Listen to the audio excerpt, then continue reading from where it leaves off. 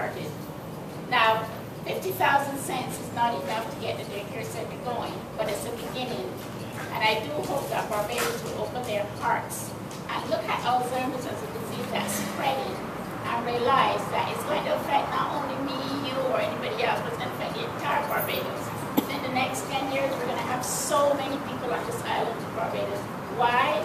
Because of the aging society in which we're living in. And not only that, do you notice that every month there are at least one centenarian in Barbados? And they're not the ones with Alzheimer's. It's people in our age group that's coming up with it. So I think we are in a position to start looking after ourselves. Do not sit back and say, well, look, the government do this, the government do that. I think we have to take our own lives in our hands and make sure that we are properly prepared. On a plug for the Alzheimer's Association, none of us know if we will fall into that specter in the future. I believe that some of us have elderly family at this time who will be suffering from this disease, and we don't want to take our foot off the pedal at this time.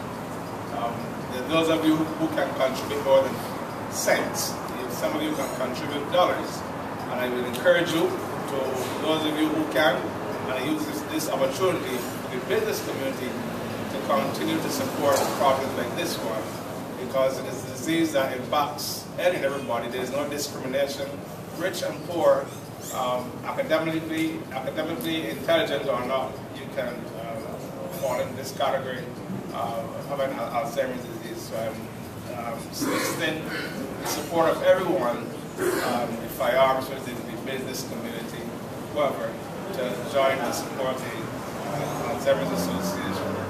I would just like to thank Firearms Again Gaskin.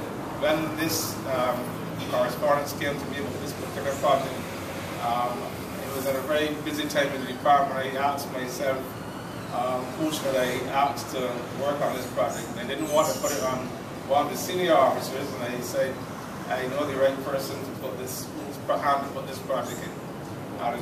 Gail Gaskin came to mind, and I'm very happy that I made that decision, because immediately you saw posters from the time she was given the job. Immediately you saw posters all around the stations and communication between all the stations, and she did a wonderful job in driving this project, and I want to commend her highly for it. Thank you very much. The second set of 6 booths that we have donated. The other set, the Deputy Chief Fire Officer would have taken across and given over in Independence Square. And we don't want this project, as the Chief said before, to stop here. Whatever you can give, give. This disease is like AIDS. It is not a respecter of any person. Okay? So I just want y'all to commend y'all this morning on the job that y'all did, and to say once again, the job was not about me, but it was about all of us, and showing what teamwork can really produce. We at the bank are truly thankful and appreciative of the overwhelming support by people like you here in the Fire Service, who, without any prompting, have joined us in this initiative to raise 5 million cents.